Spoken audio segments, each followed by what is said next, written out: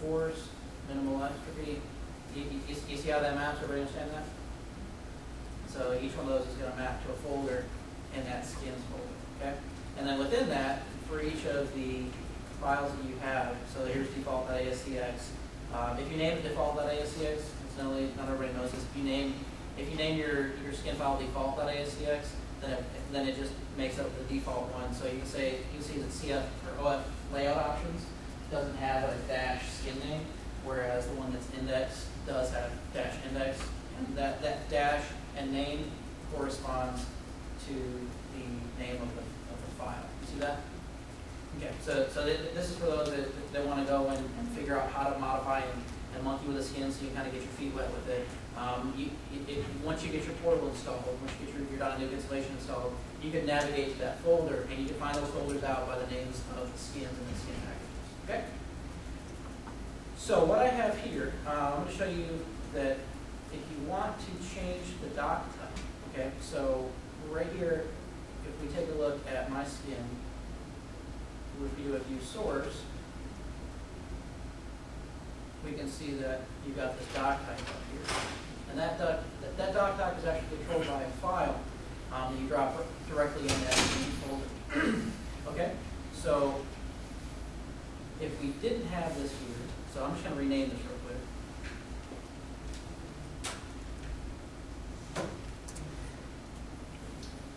Then it's going to go to the default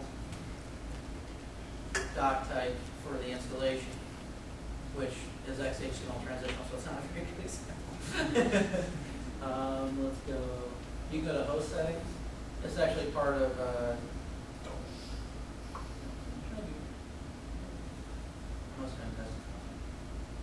Okay, so I can't go to my host settings right now because I have HTTPS on. Sorry. You can actually go and change what your default doc type is on the host level, and in .NET 5 only, so that you have your default, and then you can override that on a skin-by-skin basis.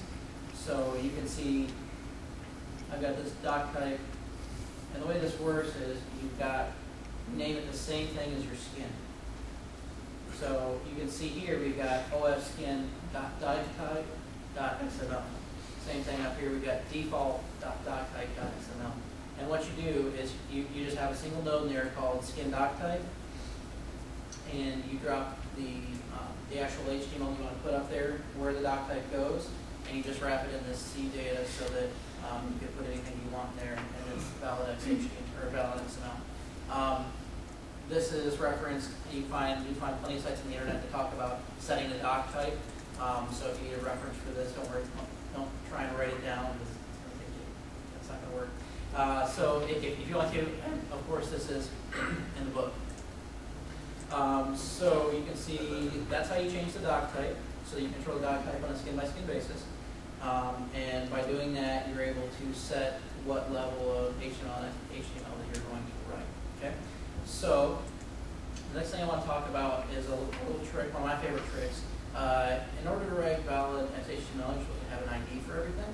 And so on a skin level, that's not a problem, right? Because you've got, let's just take a look at layout mode real quick.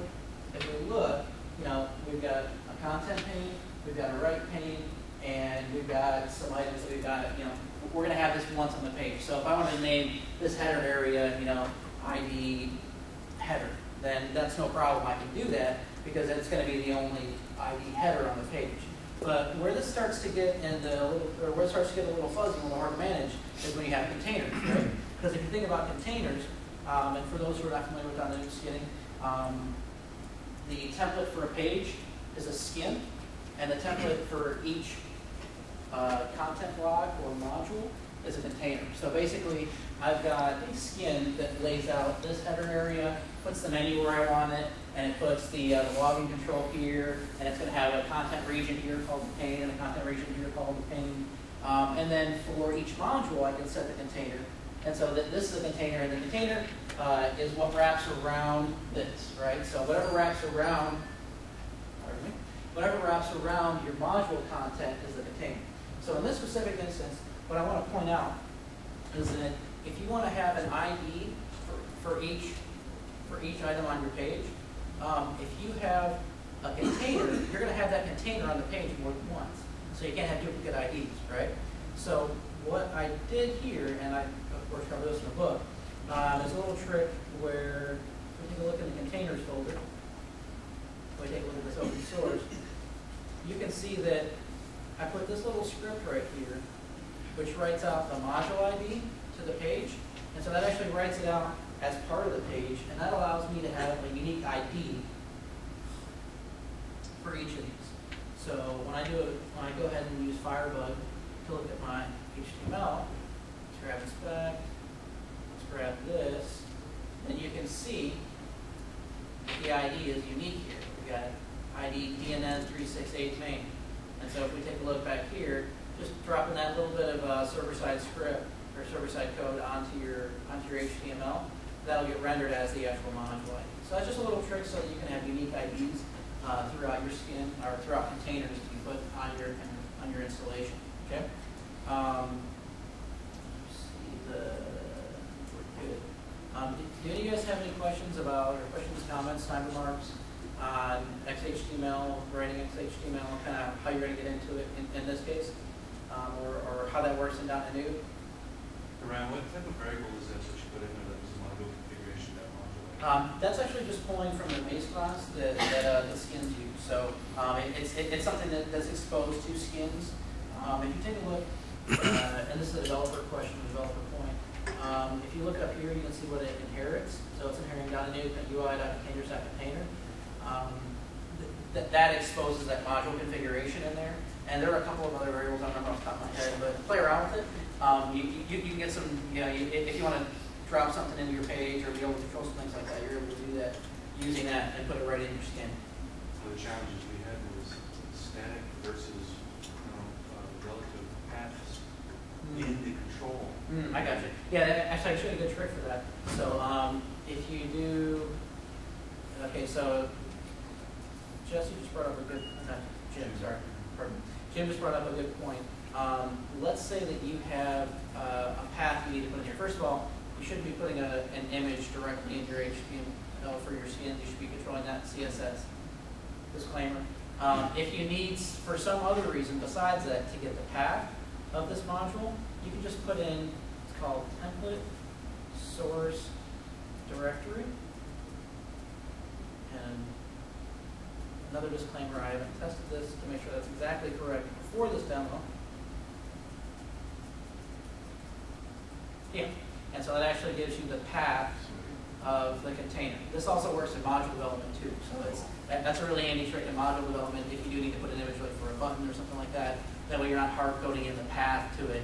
You're not saying desktop module is this. It's actually part of that. So and that's also in the book? No, that one's only in my head. That's on your next blog post? No, I'm keeping this one for my client. So yeah, so there's template source directory if you guys want to write that down. I will blog on that at some point, so that's a good topic. Okay, now moving along. Anybody have any other questions? Okay, so CSS best practices.